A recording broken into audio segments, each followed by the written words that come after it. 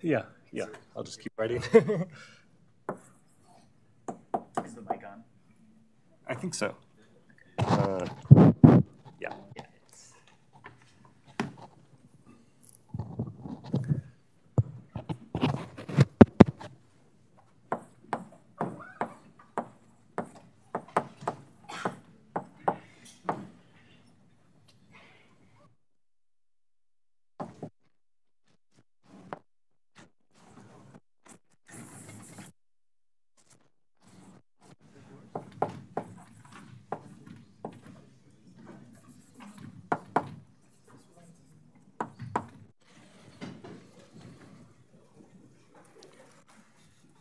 Want to get going? Yeah.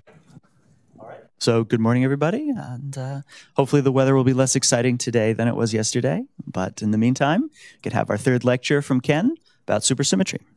Okay, thanks. Yeah, so I just wanted to continue where I left off.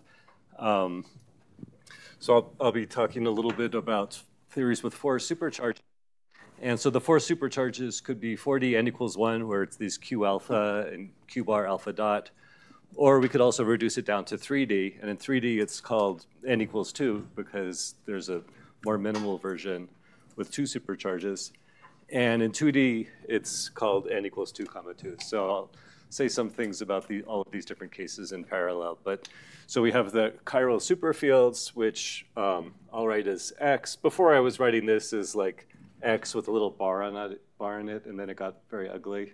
So I'm just going to call it phi now. And then there's the fermion. This is called an auxiliary field. And this field won't be dynamical. So when we look at the Lagrangian, we'll see that there are no terms involving this f. And so we can just eliminate it. And this often happens this always happens in supersymmetry because it kind of accounts for the difference between the number of degrees of freedom on shell versus off shell. So with supersymmetry, we want a pairing between bosons and fermions.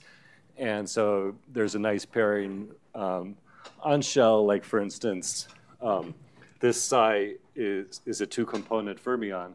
So here I've suppressed the fact that there's an alpha index and an alpha index here. So this is two fermions on shell, and then this is a complex scalar. So that's has also 2 degrees of freedom. So it's a matching of degrees of freedom on shell between the bosons and the fermions. But once we go off shell, then things can pick up extra components. Like here, the fact that this satisfies like a Dirac equation eliminates some of the components. And so that's what this thing is making up for. So it's something that goes away at the end. So I mentioned that we can write down a Lagrangian where one thing we can do is we can integrate over all of or Lagrangian density. We can integrate over all of superspace with a function that's called the Kähler potential as a function of these chiral superfields and antichiral superfields. And then we can also introduce a superpotential where we integrate only over half of superspace. And then we have a holomorphic function of the xi's. So this thing has to be independent of xi bar. And that's crucial for making this preserve supersymmetry. So it's thanks to the fact that these xi's satisfy. So in superspace, we'll write this d bar alpha dot of xi is 0. And thanks to this constraint, this thing is still supersymmetric, even though we're only integrating over half of superspace. And what happens in supersymmetry is that this thing ends up being highly constrained by the fact that it's independent of x bar. So this holomorphic constraint gives a lot of power for the superpotential. So often we can say exact statements about the superpotential. Like in an effective field theory, if we have some low energy effective field theory, here I imagine that someone just hands you this theory. But we could also say that this might be the low energy effective field theory for some UV theory that we're trying to guess what the output is from the machine. And so then we'd like to figure out what is the superpotential. And sometimes using the fact that it's holomorphic, we can exactly determine the superpotential. But on the other hand, this thing is less constrained. So often we can't determine the Kähler potential. And yeah, just to say again, these lower indices denote derivatives. So like Gij bar is maybe I could have just, Gij bar is Kij bar, which is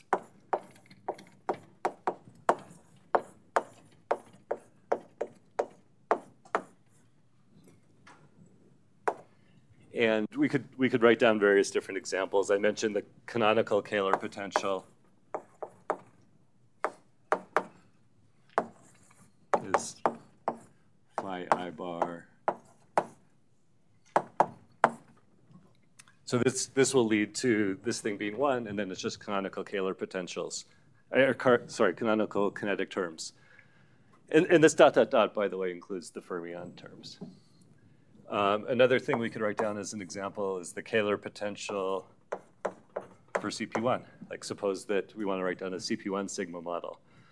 Then we can say that this is, actually let me write it in terms of the x's.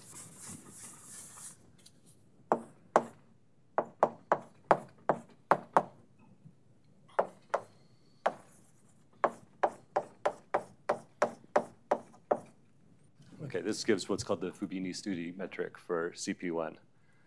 So we can write down various different examples. Okay. So actually last time after the, yes? Sorry, apologies for my ignorance here, but the last term that you have in the sum, you've got Gij, you express everything in terms of yield. There's a quadratic and a superpotential. Which part of the Lagrangian does that come from? Oh, good. Okay, yeah. So the question was, which part of the Lagrangian does this last term come from? Yeah, that's a good point. So basically, where it comes from is so there's going to be a term which is like d4 theta, and now what I can do is I can expand out this Kähler potential as a function of these chiral superfields. And so one of the terms that we'll have is this Kij bar, and then times theta squared fi theta bar squared f bar I bar. Okay, so there's going to be a term like that involving these auxiliary fields f, and then there's going to be plus a term which is integral d2 theta, and then there will be wi times theta squared fi plus Hermitian conjugate plus dot dot dot. And so basically what happens is now, this d2 theta kind of cancels off with this. We use the integral d theta of theta, so the integral d2 d4 theta of theta squared theta bar squared is 1. And anything else would give 0 with this. So for this integral d4 theta, we're only looking for the theta squared theta bar squared term. And for the integral d2 theta, we're only looking for the theta squared term. That gives 1, and everything else goes away. So this thing is going to kind of cancel off with that thing. And so we'll end up with some terms where it's Kij bar times this f bar I bar. So basically now we could just solve for this field by its equations of motion because it has no kinetic term. And so we can just kind of integrate it out. And when we eliminate f and f, then we'll end up getting that term at the end. And the Gij bar with the upper indices means the inverse. So it's basically like when we solve for this, we have to invert this thing. Yeah, thanks. On the second line, that's an integral sign, not a Lagrange, right? Yes. That is an integral sign. Thank you. Okay. Yeah, any other things? Okay, so this gives a potential which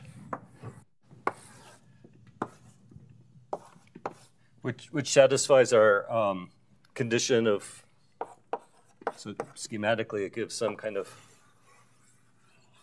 potential which satisfies our condition of being positive definite. So we saw that that the Hamiltonian we could write as sum of, well, we had this H omega.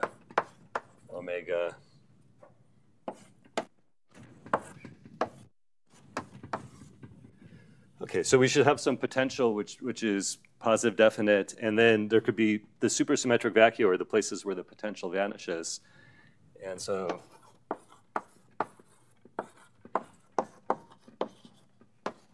the SUSY vacua are at the places where Wi equals 0, assuming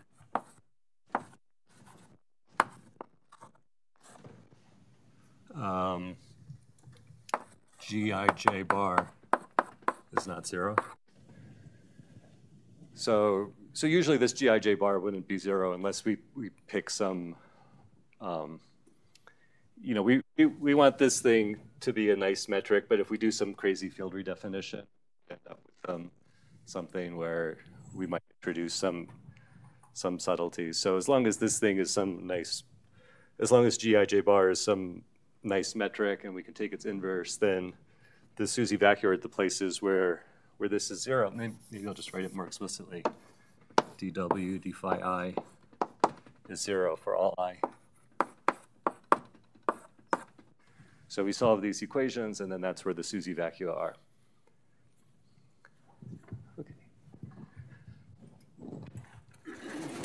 Okay, so we could look at a set of examples. Just to give some simple examples, we could take the superpotential to be some coupling constant times, that's right, it's like x to the n plus 1 over n plus 1.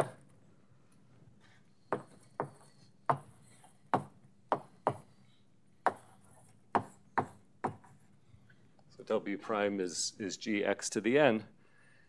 And so this is a superpotential which has a supersymmetric vacuum at x equals to 0. And the supersymmetric vacuum at x equals to 0, actually, we should think about it in a way as n vacua that are on top of each other. Because if we deform this thing, if we thought about this as like some kind of Landau-Ginzburg, giving some Landau-Ginzburg theory, actually, maybe I should just say, so from this we'll get potential V. Maybe I shouldn't have used the same letter G. Let's call this lambda.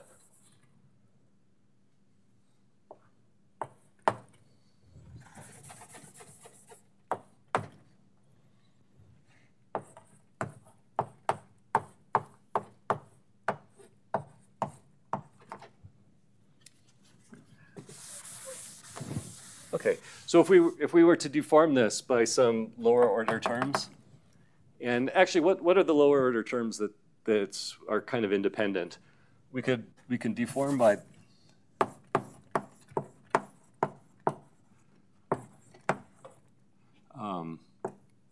well, we could add 1, but that's actually, if we add 1, that's not really going to do anything because everything just involves derivatives of this W.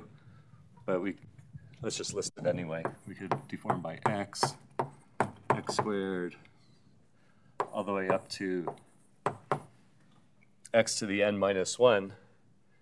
And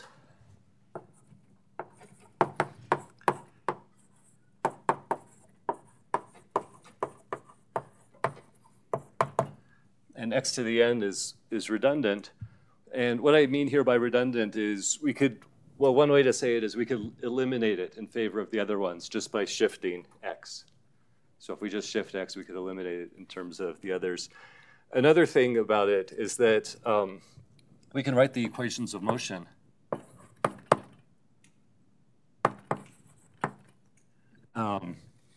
So we can actually write the equations of motion in superspace by taking a variation with respect to x.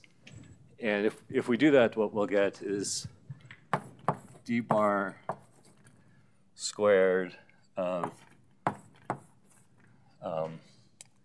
ki plus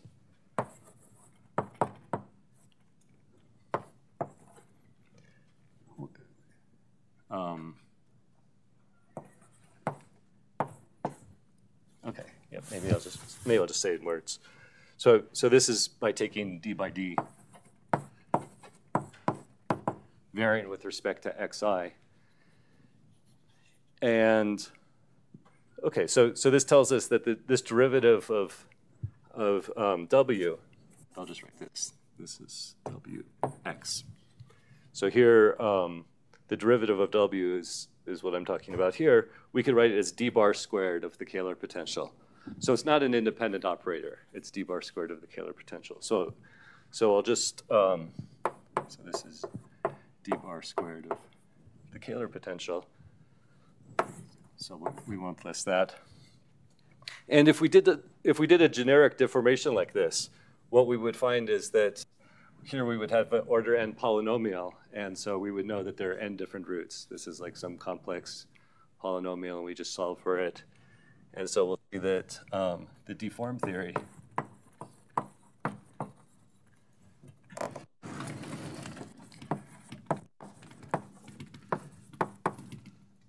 has n SUSY vacua.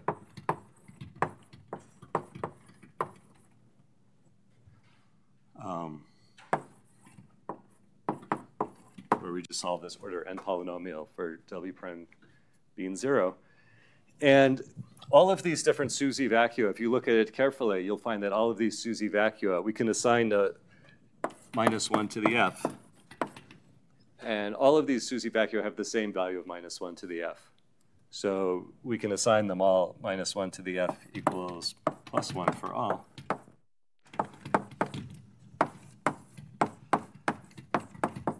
So the Witten index of this theory is just n. Okay, so this is a theory with Witten index, and so let's just do a check. So if we took, for instance, n to be 1, then n equals 1 would be a mass term. So if we look at this potential, if we took n to be 1, let me write this as like phi.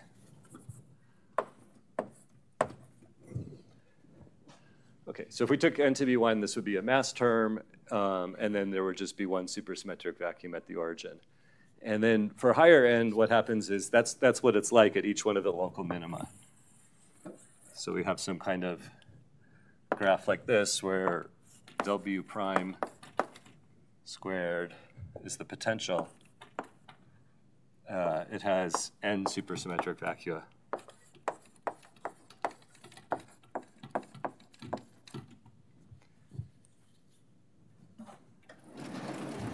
Okay, so this theory gives an analog of what I was discussing yesterday when I talked about these Landau-Ginzburg models that can flow to the minimal models. So I'll discuss this theory now in 4 dimensions, in 3 dimensions, and in 2 dimensions. But like in 4 dimensions, just to say quickly, in 4 dimensions, we won't get anything too interesting from these theories.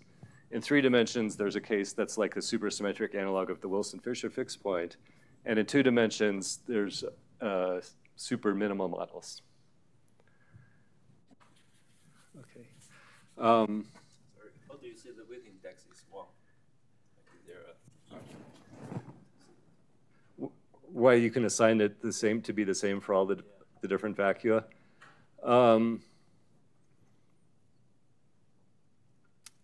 Yeah, basically it's just because we can assign, yeah, so one argument, I guess, would be that we could think of this -1 to the f as a subgroup of the R symmetry. So I'll discuss now the R symmetry. And so we can assign an R symmetry to the field X. So that's what I'll talk about now. And then we can think about -1 to the f as in terms of that R symmetry. And so by using that, we could kind of see that in each one of these different vacua, we can kind of locally expand potential and say that the field is basically just like an x squared superpotential locally at these points. And we can read it off from the R charge of X. Yeah, thanks. Okay, yeah, so what's the UN-R symmetry? So the R charge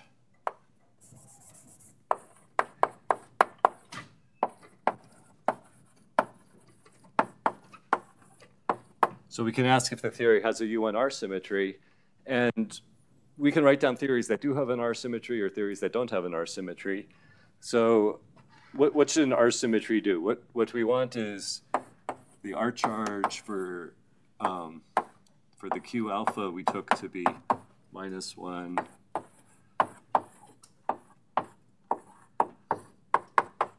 +1.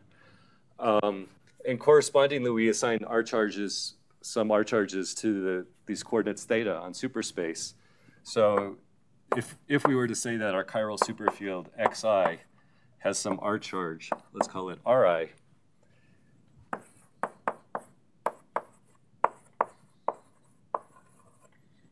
so then when we do this expansion,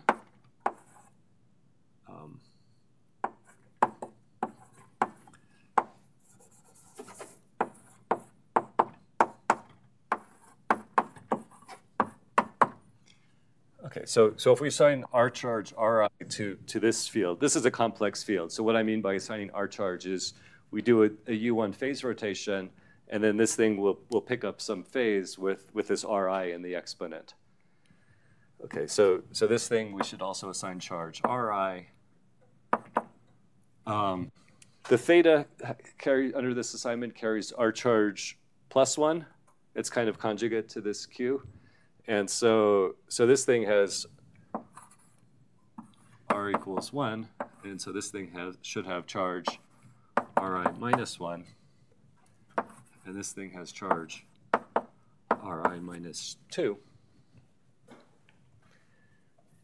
And this.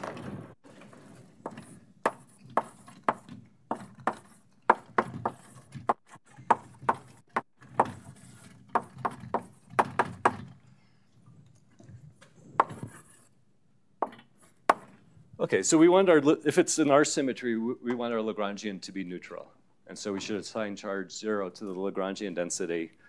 This thing has R charge 2, has R charge 0. It's 2 minus 2. This thing, so we assign R charge 1 to theta. So this D2 theta counts as having R charge -2 because we want to do something consistent with this. And so this thing has charge 2, this thing has charge -2, and that's how it can end up giving something that's just a number. So then the superpotential should have R charge 2.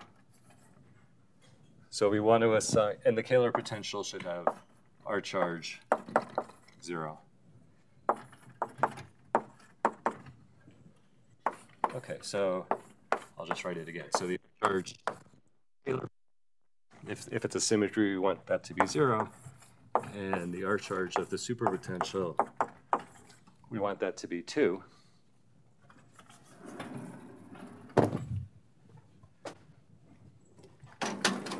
Okay, so if I took, for instance, a superpotential, which was this lambda over n+1,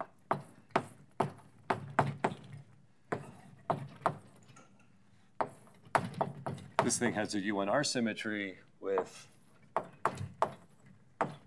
I'll assume that the Kähler potential is, say, a canonical Kähler potential. So the canonical Kähler potential, yeah, so maybe let's take K to be, for instance, x bar x. So this thing is automatically going to be fine with the R symmetry because x will pick up some phase and x bar is like the complex conjugate. It'll pick up the opposite phase. So this will respect the R symmetry. And the superpotential has a U1R symmetry if the R charge of x is 2 over n+1, so that if I take it to the n+1 power, I get R charge 2, which is the R charge for the superpotential. If you want to deform your theory, then that term will not be neutral under the... That's right, yeah. So the comment was if I deform the theory, then then I'll break the R symmetry, which is absolutely true. So like, for example, suppose I took the superpotential to be lambda over 3 x cubed, and now I'll deform it by a mass term, x squared. So here I would say that if I just had this thing to begin with, I could have an R symmetry where x has R charge 2/3, but then this thing would violate that R symmetry. And so here this thing does not have an R.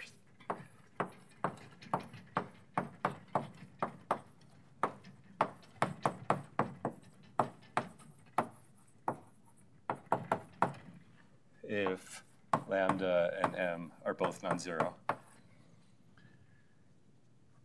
Don't people say M is some spurious? Yes. In fact, yeah, I was just trying to decide if I should mention that now or not. Yeah, maybe since you mentioned it, I'll mention it. So the comment was about assigning charges to m, and yeah, so maybe I'll just quickly mention that. There's basically, if you have a case like this where it looks like the symmetry is broken, there's a way to still get mileage out of the symmetry, even though it looks like the symmetry is broken, by treating these coupling constants as what are called spurions. So spurion means that you think of the coupling constant as like the expectation value of some background field or of some field. And so what we could do is we could say that we have a symmetry which is, let's call it U1x, another symmetry which is called U1r.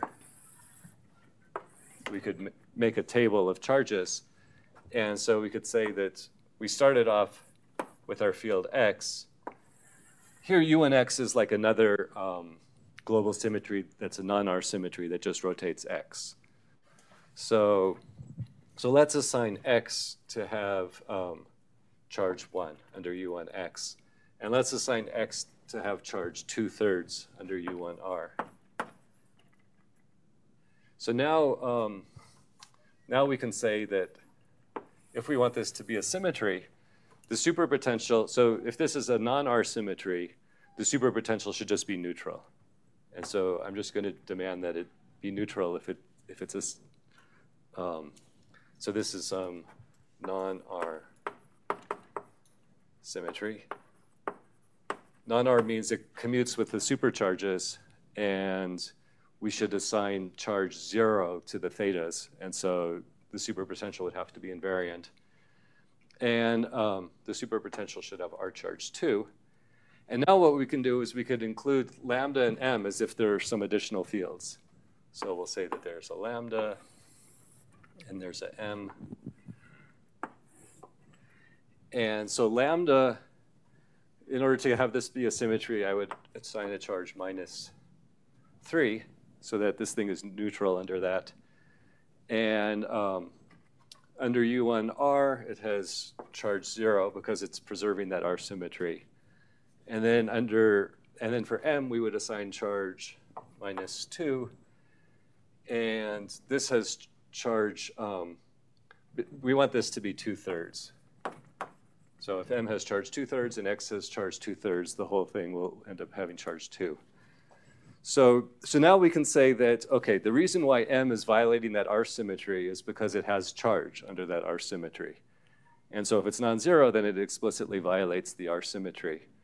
And the idea of a spurion is that we could still get some mileage if we think about this, if we think about explicit breaking. Yeah, so maybe I'll say here the comment is that we can say that m explicitly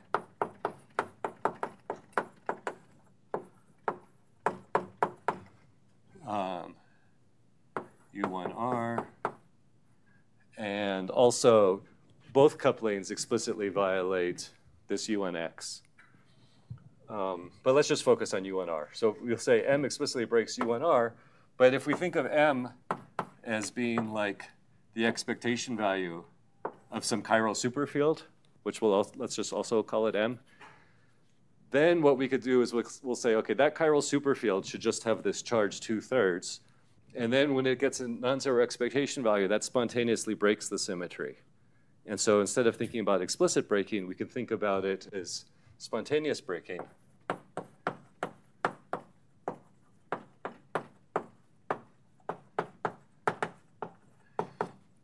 And then once it's spontaneous breaking, we can kind of convince ourselves that, okay, this is just some property of the vacuum, but the theory should still somehow respect the symmetry. And what that means is we can still get selection rules. And so we can still impose some conditions where we'll just keep track of these charge assignments, and then we can still make some exact statements. In fact, this theory, we can argue that there's this W is non-renormalized.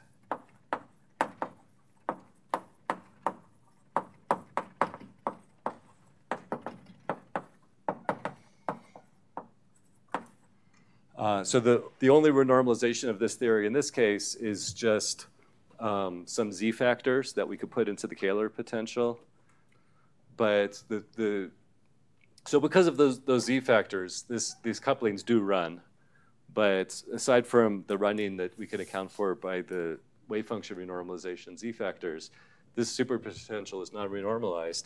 And we can argue for that just by saying, okay, whatever the superpotential is in the effective theory, it should respect all of these symmetries.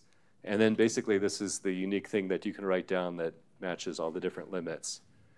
And so this is something that that Seiberg used a lot in the 90s. In fact, he has his talk here was called The Power of Symmetry.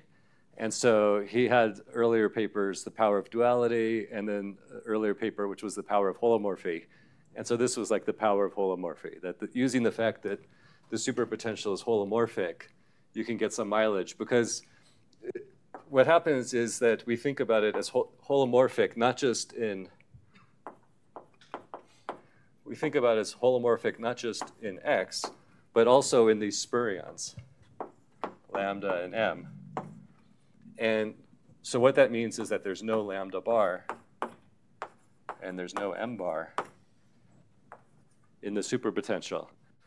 And so the fact that there's no lambda bar and m bar, because these things could have been expectation values of chiral superfields, is highly constraining. And so, yeah, so I was trying to decide if I wanted to talk about this whole spurion thing. Asking. Okay, any other? Okay, so we can ask what happens to this theory with the R symmetry or any of its deformations under RG flow. And so maybe I'll just say we could study this theory in D equals 4, for example. And what happens is that let's look at W equals x cubed. So W equals x cubed leads to, so there's a term in the Lagrangian, which is the second derivative. I don't really care about the normalization, but let's just divide by 3. So there will be a term which is like a second derivative of W times psi. So this is like a Yukawa coupling. Let's put in here lambda.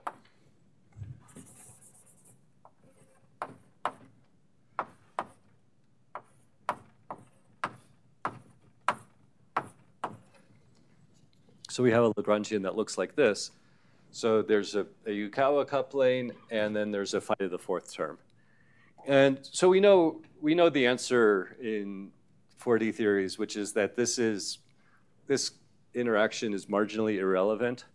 So if you look at it using classical dimensional analysis, you would say it's marginal because we would assign dimension 1 to phi and 3/2 to psi, and then we would say that this is a dimension 4, which means it's a marginal deformation. But then we know that once lambda is non-zero, then we'll get some quantum corrections from the beta functions. And so what happens is that this lambda has a beta function, which is positive, and so it's marginally irrelevant. the marginally part isn't really that interesting. It just means that the beta function goes to 0, its lambda goes to 0, but it's basically irrelevant. And we can also see that this is irrelevant actually using the superconformal algebra. So I wanted to say some things about the superconformal algebra in general, but maybe I'll just say that there's in a superconformal field theory,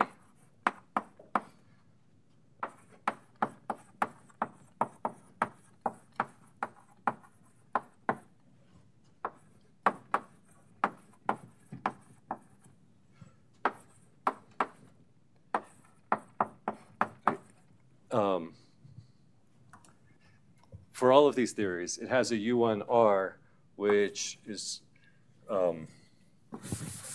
it has a U1R whose current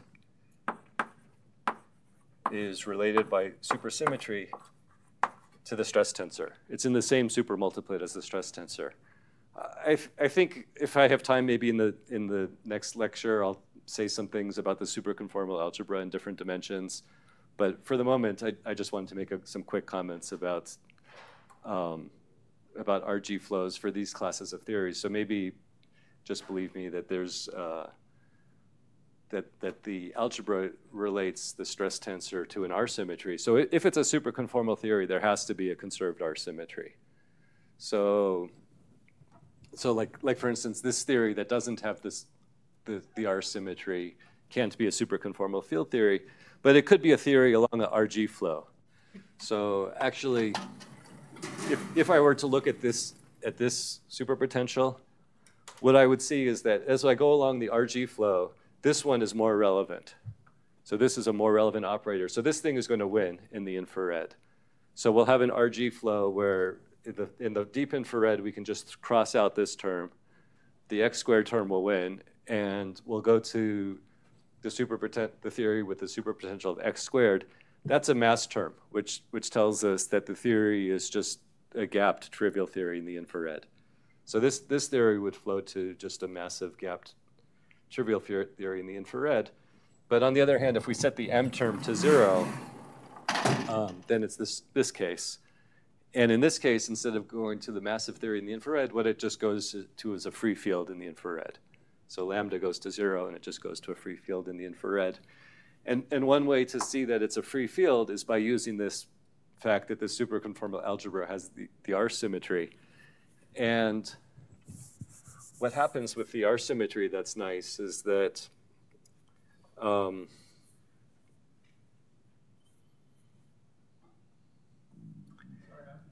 yes.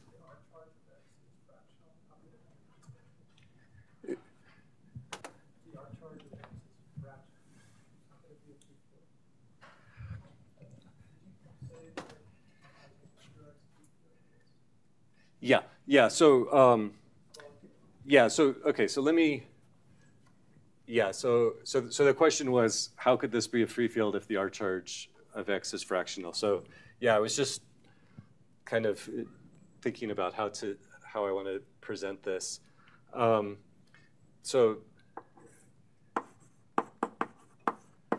So in the superconformal theory, the fields which are there's some fields which are called chiral primary operators. And these chiral primary operators are in short multiplets.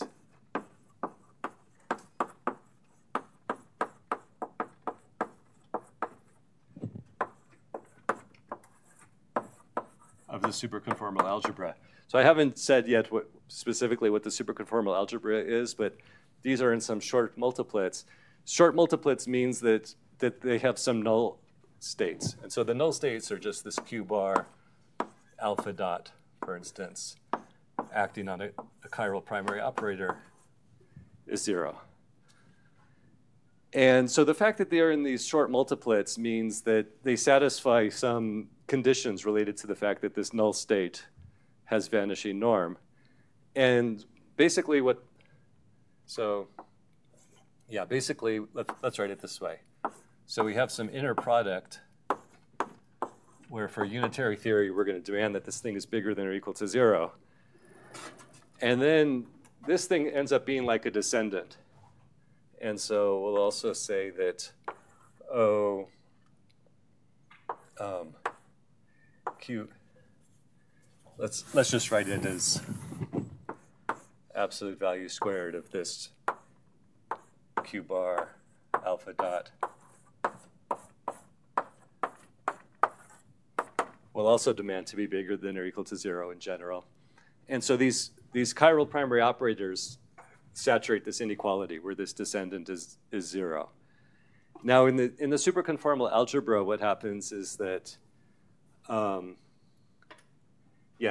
basically we can rewrite this now as O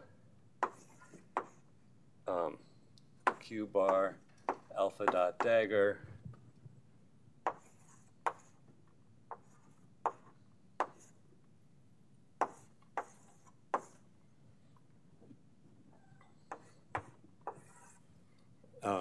is, let's try to solve for when, actually let's write the inequality. So this is bigger than or equal to 0. And now what happens is that if this thing is a primary operator, the condition that it's a primary operator is that these daggered operators annihilate it. And so like we'll have some kind of multiplet where the primary operator is at the bottom. And then we can get descendants. So in the non-SUSY case, we get descendants by acting with P mu. In the SUSY case, we can get descendants by acting with Q alpha or Q bar alpha dot. So those give us descendants. And then there's some daggered operators, which are like lowering operators. The daggered operators are actually extra supercharges that we get thanks to it being superconformal. So if this theory has 4 supercharges without being superconformal, it gets some actually doubled the supercharges once it's superconformal. And that's because in the conformal field theory, there was this P mu and then there was this K mu that I mentioned. And basically these extra ones, we could give them names, but for the moment, let me just call them the daggered ones. These anti-commute to give the K mu that are these lowering operators. So basically what happens is that this operator is going to annihilate that operator. So we could, for free, replace this with a commutator. And now we can use the superconformal algebra to say something about that commutator.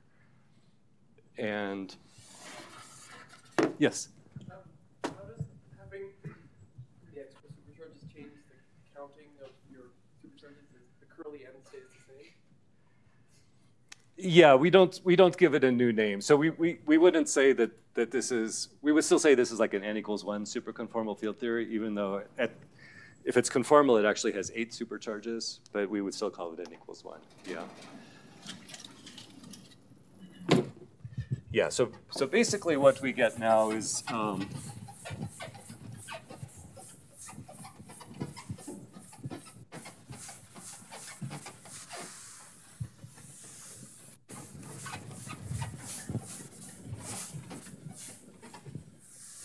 from that null state condition, we get some inequality.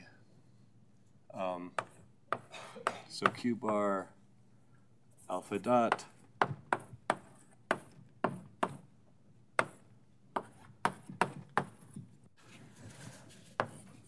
implies that, so once we use that commutator, we'll end up, I could leave this as an exercise maybe. So we'll use the commutator and then we'll look up what the commutator is in terms of the algebra, and we'll see that the dimension of the operator is bigger than or equal to some number times the R charge of the operator. There could be extra terms if there's spin. But here, if O is scalar, these extra terms are gone. So we just get the dimension of the operator is bigger than or equal to some number times the R charge of the operator. And the number depends on what space-time dimension we're in. And the way that I always remember the number or work it out is say that let's look again at the term with the d2 theta of the superpotential. So if we want this to be scale invariant, we want to assign this thing dimension, operator dimension, which is the space-time dimension. And now this d2 theta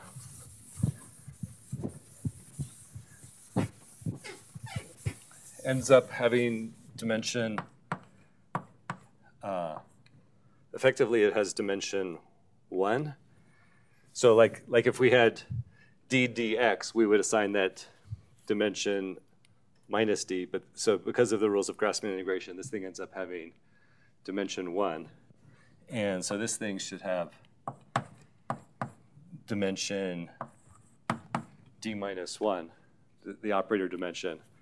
So the operator dimension of a superpotential is d minus 1. The R charge of a superpotential, we said, is 2. And so that's how I remember what this number is. So if it were the superpotential, I should get d minus 1 and 2. So this thing is d minus over 2 in d spacetime dimensions. So for instance, in 4D, the dimension of a scalar chiral operator is, or the dimension of a operator is in general bigger than or equal to 3/2 times the R charge of the operator. And this is saturated. It's saturated if this thing is actually 0, and that's chiral primary.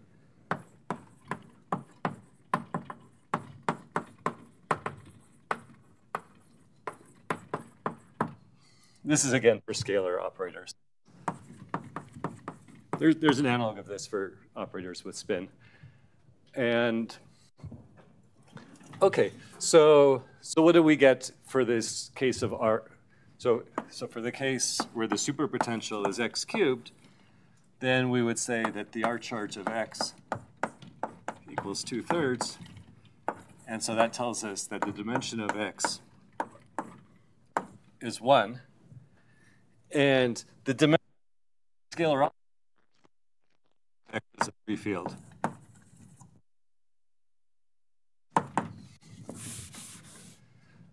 So we can see just from the superconformal algebra that this x cubed theory has to be irrelevant. It can't possibly give us an interacting theory.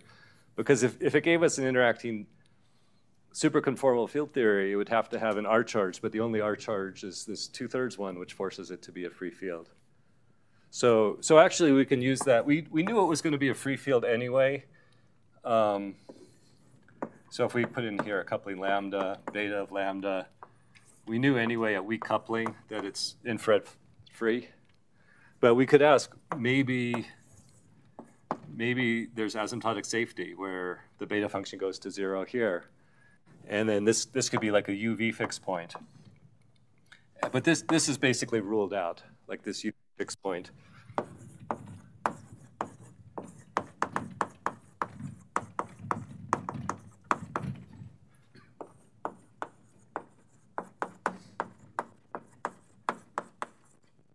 There are theories that have these UV fixed points with asymptotic safety, but we can basically rule that out, even though so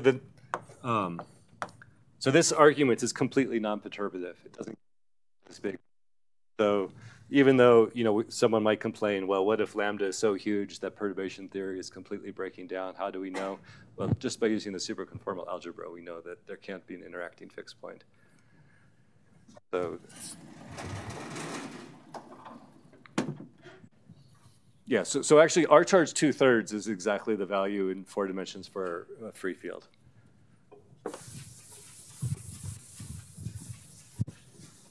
Is there any question about that? Yes.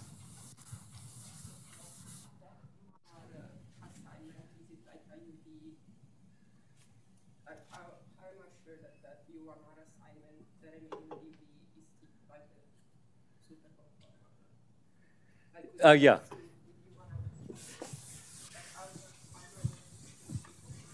Yeah, yeah. So the question was how do we know that that R charge that we could see, just from looking at it is actually the R charge of a possible infrared fixed point. Like here, for instance, we might wonder maybe there's some emergent R symmetry, which assigns a different R charge. Yeah, that's fair enough. I can't really rule out some completely emergent symmetry that maybe just gives a different R charge. So this argument is maybe slightly making some assumptions that there's no extra emergent R symmetry that could have led to a fixed point. Yeah, I don't have a quick argument against that. That's a good comment.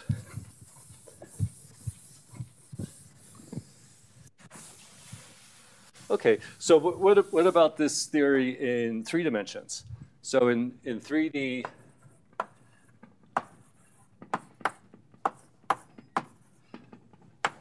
so this is like the SUSY Wilson-Fisher.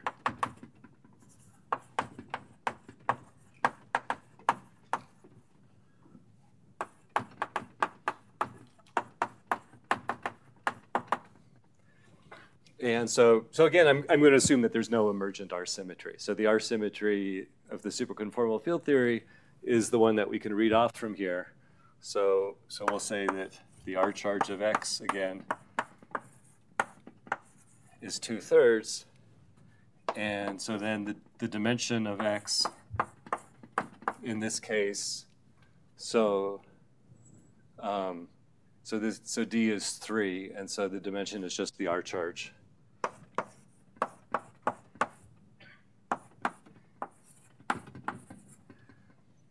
And the dimension for a free field, for a free scalar, in general is D minus 2 over 2, which is 1/2. So this thing is bigger than 1/2. There's always a unitarity bound that says that the dimension has to be bigger than or equal to the free field dimension. And if it's equal to the free field dimension, it's a free field. 2/3 is bigger than 1/2 is a good check. Otherwise, it would have violated unitarity.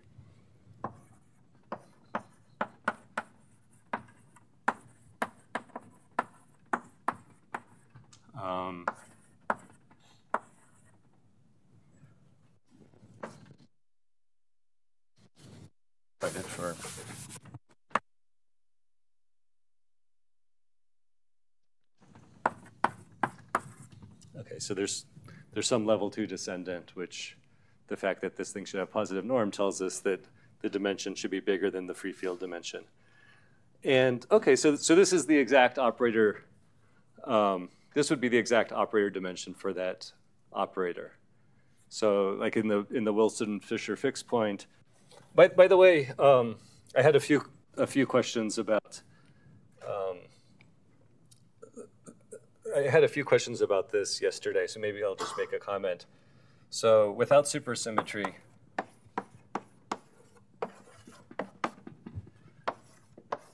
so we could turn on this.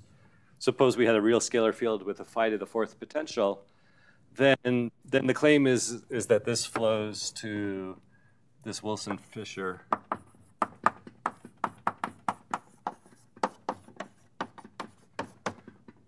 And the relevant operator, so we start off with a free scalar field. With this phi to the 4th term, we flow to this interacting conformal field theory. And now we can ask, what are the relevant deformations of that conformal field theory? And we can read it off from this.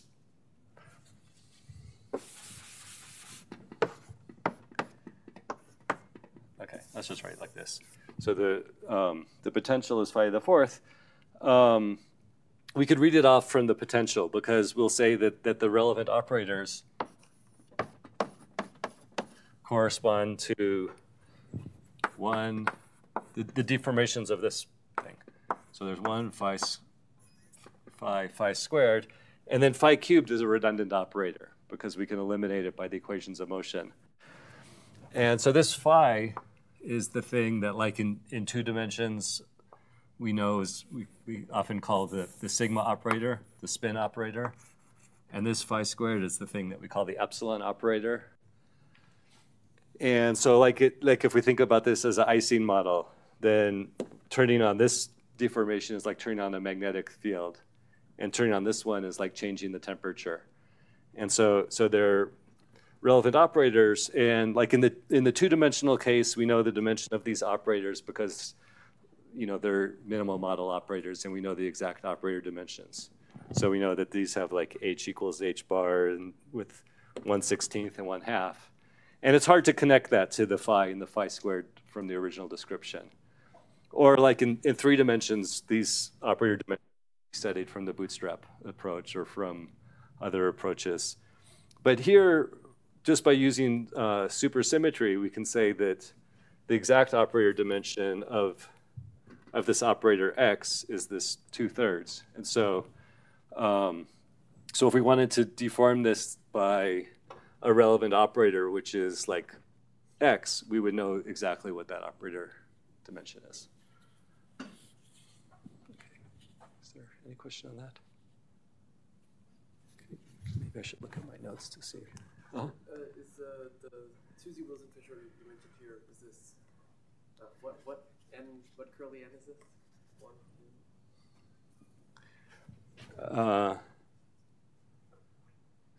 2? You mean Right above it,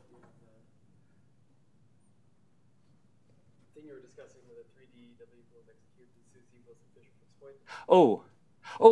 Yeah, thank you. Yeah, thank you. Yeah, in fact, this is a fun example, this x cubed theory, because so this x cubed theory, so maybe I should just, so the question is what is this in terms of the minimal models or, so actually let me. So you're just asking what the curly n is, Ken? Like n equals 2? Is that the question? Okay, thank you, Oliver. More supercharges in 3 dimensions. This is n equals 2 in 3D. Yeah, sorry, I misunderstood the question. Thanks, Oliver. This is what we would call n equals 2 in 3D. Yeah. Yeah, and now in 2 dimensions,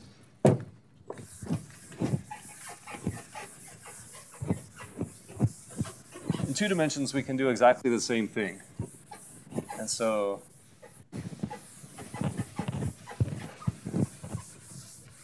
in 2 dimensions, all of these things.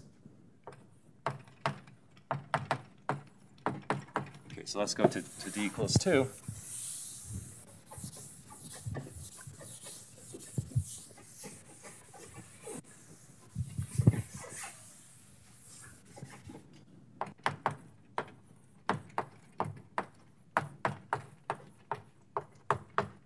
So in d equals 2, this is relevant for all n. So for all n, it takes us to a new fixed point. And so we'll say that we'll have an RG flow where the central charge in 2 dimensions would be, in the UV limit would be just for a free chiral superfield. So I'll imagine that I start with just a free chiral superfield, and then I perturb by this. So the central charge for a free chiral superfield, it's a complex scalar. So each component of the scalar has central charge 1, and it's a complex one, so I'll say it's 1 plus 1. And then it has these fermionic components, and the fermionic components has c equals 1/2. And so it's 1/2 plus 1/2 because it's a 2-component fermion. And so the central charge in the UV is 3. And now this theory flows to some central charge in the infrared. So we deform it by lambda not equals to 0, and we get to some central charge in the infrared. And the central charge in the infrared is associated with some supersymmetric versions of the minimal models.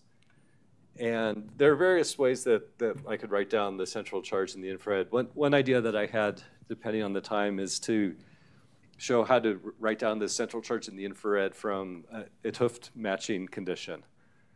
So you have 15 minutes. Okay. Okay. yeah, so maybe,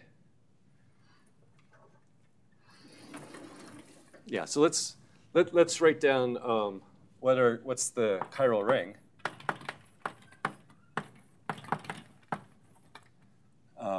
So the chiral ring are just all the chiral primary operators. And so the chiral primary operators are 1x, x squared, up to x to the n minus 1.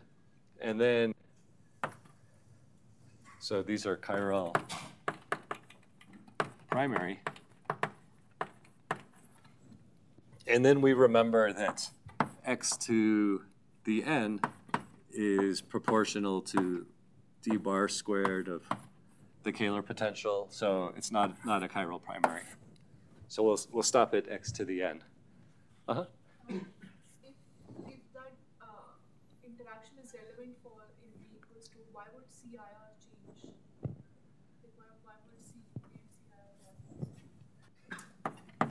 Oh, yeah, so CIR is something that I'm going to write down in a second. It's going to be, so we'll get by the C theorem some C infrared, which is less than C UV. And I haven't written it down yet, but yeah, so the fact that it's relevant means that, so we have this picture where the free, so this is a free chiral superfield. And so there's some kind of RG flow, which is like flowing down a mountain where this free theory is at the top of the mountain. And then when we turn this lambda on, it starts to flow down. And it's flowing down, it means that there's some C function which is decreasing. And then eventually it stops. And so this lambda is going to go from like lambda UV goes to 0, lambda in the infrared goes to some fixed point. And then once it's at that fixed point, there will be some new central charge, which is by the C theorem has to be less than CUV. Yeah. Okay, so there are a bunch of results that we could use about 2D. This is, by the way, 2D curly n equals 2, 2, superconformal field theory in the infrared. And for superconformal field theories, we can write delta is h plus h bar. And then the spin would be like h minus h bar. And also we could assign left and right R charges.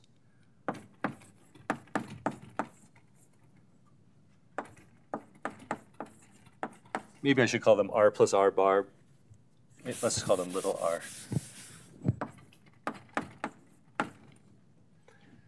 Okay, so we can assign left and right R charges. We see from this formula that if it's a superconformal field theory, for the chiral operators,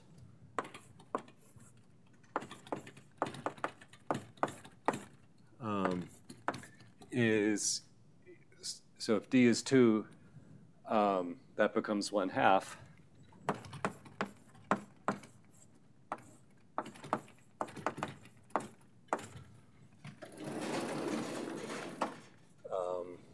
Yes. Can I ask a question that I know Yes. the answer to, but people may be wondering? Oh, good, thanks. Why do you call it 2, 2 and not just n equals 4? Ah, good, okay. Yeah, so the question is, why do I call it 2, 2? So basically, when I reduce to 2 dimensions, we can have both like left-moving fermions and right-moving fermions. And so 2, 2 means that for both the left movers and the right movers, there's this n equals 2 supersymmetry. And this is what we would get if we just compactified, like for instance, this 3D n equals 2 theory on a circle. Whenever you compactify in a circle, you end up with the fermions in the higher dimensional theory decompose into fermions in the lower dimensional theory. But we won't get chiral fermions in the lower dimensional theory that way. We'll get something that's non-chiral. So non-chiral in the sense that it has the same same fermions for both the left movers and the right movers. So in terms of 2D chirality, if we just do this dimensional reduction on a circle, we'll get something where it's the same number of supercharges for left movers and right movers. But we could consider other theories that have different numbers of supercharges for left movers and right movers. And these are the kinds of theories that you consider, for instance, like in heterotic string theories. You have some different number of supercharges for left movers and right movers. Yeah, so in this case, there's kind of a symmetry between left movers and right movers, but you could consider theories without that. Yeah, thanks. Mm-hmm. How does the idea of left movers and right movers extend to, I know 60 also has the funny comma. Yeah. Yes. Yes. Yeah. So in 6 dimensions, what happens is that yes, maybe. Yeah. So the question was about 60 theories.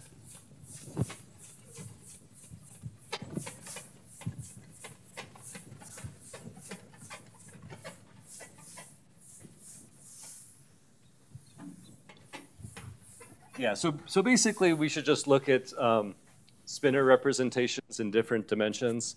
And so like in 60, for instance, we can have, so the Lorentz group, if we were to go to Euclidean space, just to make it kind of more familiar. So we will say that we'll have some Lorentz group, which is like SO6, which is basically like SU4. And we can have spinors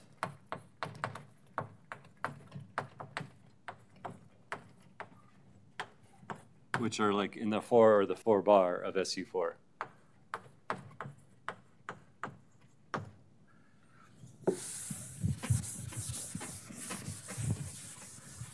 And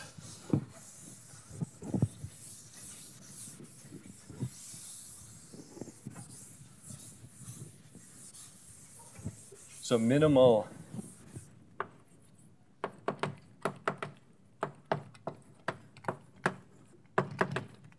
so this is kind of an aside that I'll come back to the 2 dimensions, but just as an aside about the chirality. Minimal SUSY in 60 has what we would say n equals 1, 0 supersymmetry with 2 supercharges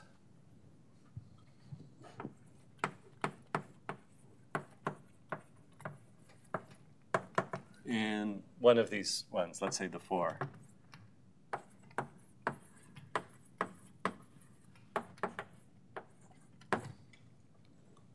And basically the supercharges should anti-commute to give momentum.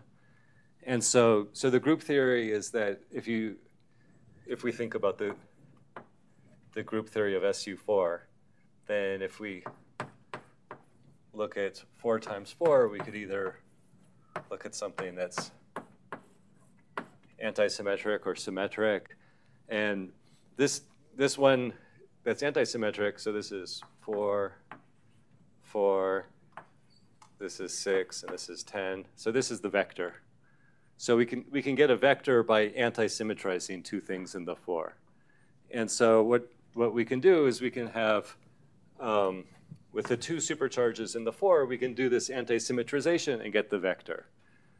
And so that's minimal supersymmetry. It's what we would say has 1, 0 because the supercharges are only in the 4 and there are none in the 4 bar. And then we could look at things like 1, 1, where we have 2 in the 4 and 2 in the 4 bar, or we could look at like 2, 0, where all of them are in the 4, but we just double the number. And yeah, so maybe just as a fun fact, the largest superconformal algebra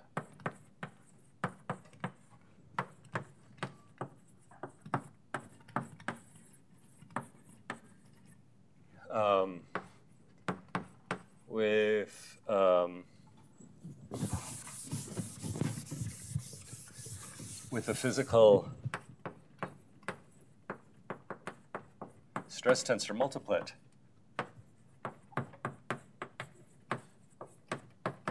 is 62,0. So if I have time in the next lecture, I might talk about superconformal algebras in different space-time dimensions. But just to say quickly, they only exist up to 6 dimensions, superconformal algebras. You can't have anything that's a superconformal algebra in 7 dimensions, for instance. And the ones that are superconformal have to be chiral. You can't have like a 1-1 superconformal field theory. It has to be chiral. So you could have 1-0 or 2-0. Uh-huh. I was just maybe going to make a comment to also edify some of this. So in any even dimension, you can always have chiral spinners, left-handed spinners and right-handed spinners. In dimensions divisible by 4, left-handed spinners and right-handed spinners are equivalent to each other. You can always turn right-handed spinners into left-handed spinners with conjugation, so we don't have to distinguish them. It's only in even dimensions not divisible by 4 that we have to distinguish between left-handed and right-handed spinners, and that's why we do this first comma second thing in 2 and 6 dimensions, and then in 10 dimensions we could call them 2 comma 0 and 1 comma 1, but we call them 2b and 2a. Yes. Instead. Yeah, thank you. Uh-huh. Can you explicitly break one of the supercharges and then get a SUSY theory with just one supercharge, or is that just not possible? You mean here when I say there are 2 of them? Yeah. It wouldn't be a supersymmetric theory at that point. So what does it mean that it's not like if I have a supercharge, how is that? Can I just have one, like, can I make a theory where just one survives? Yeah, so the question was, in a case like this where there are 2 supercharges, can I somehow break one of them and still have a theory that's like half supersymmetry or something? Yeah, offhand I don't know if there's a way to. There are like half supersymmetry cases. Oh, Ferrara. Okay. Yeah, so maybe Ferrara has. So Greg's comment was Ferrara with half supersymmetry. And what makes makes that half supersymmetry rather than full supersymmetry with just one supercharge? Like, what makes a theory what makes us call a theory supersymmetric, I guess? Yeah, so basically I want to be able to write down something which is like the supersymmetry algebra. So I want to write down something like Q alpha. So this alpha now runs from 1 to 4. It's like a 60 spinner index.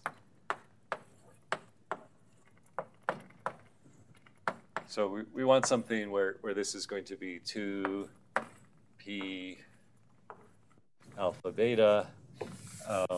So this is our momentum.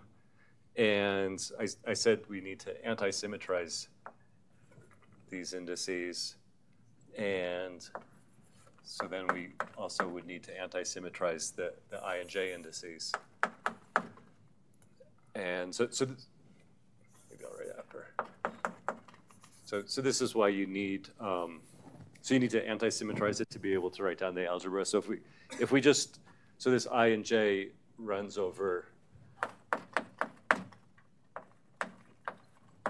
This has a SU2R fundamental.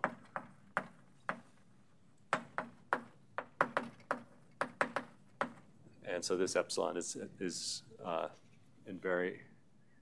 way to make it work. Right, so if we got rid of one of them, then I wouldn't know how to write this down, but I guess check on the archive, or maybe it's pre-archive for Ferrara. Yeah. Okay, let's see, so how should I wrap this up? Yeah, so maybe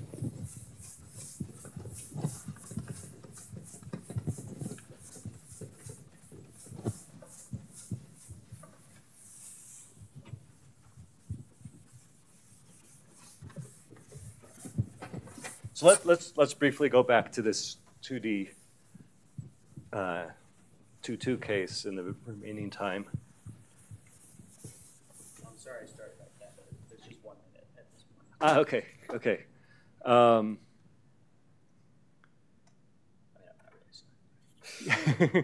Yeah.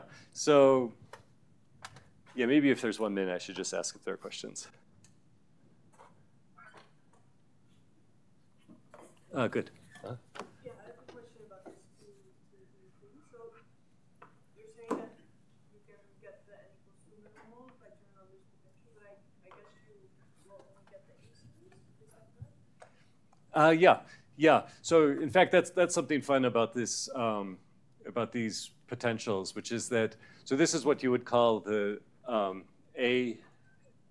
Maybe a1 is x squared. Yeah. So this is what we would call the a(n) potentials, and there's a ADE classification which is actually related to Arnold's classification of singularities, where we can write down ADE versions of these superpotentials. So right, so we could write down.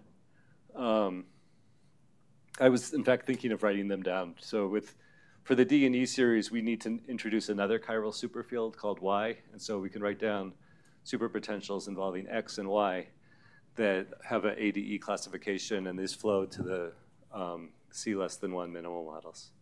Yeah, that's a nice comment. Thanks. Mm-hmm. So in all these examples, is there like no loop corrections? Loop corrections? Yes, like for example, can these operators get like anomalous dimensions? Yes. So basically, what happens is that so the question was about anomalous dimensions for these operators. So they definitely get anomalous dimensions. Like here, we know in this case that this phi starts off with some dimension, which is its free field dimension, and then by the time it gets to the fixed point, it has some other operator dimensions. And the nice thing in the supersymmetric case, which is what I was about to discuss more, is that we can read off the dimensions from the R charges, just like we did in this case. So in this case, we said that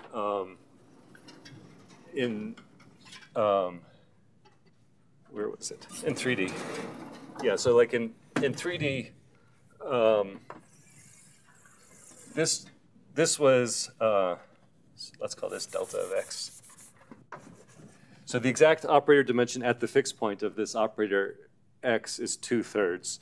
And in the free field case, it was 1/2. So there was a RG flow where it started off its life as having R charge 1/2 in the UV limit, where it was a free field. And then its operator dimension went from 1/2 up to 2/3. And so this is like some anomalous dimension. We would say the difference between this 1/2 and 2/3 is some anomalous dimension for that operator x. And so usually we would have to compute these anomalous dimensions. In perturbation theory, we could work hard to compute these anomalous dimensions. But here, the supersymmetry algebra just tells us the exact answer. So yeah, so the anomalous dimension of this operator would be 2/3 minus 1/2. Thanks. Okay. Any other? All right. Okay. Let's thank Thanks. them.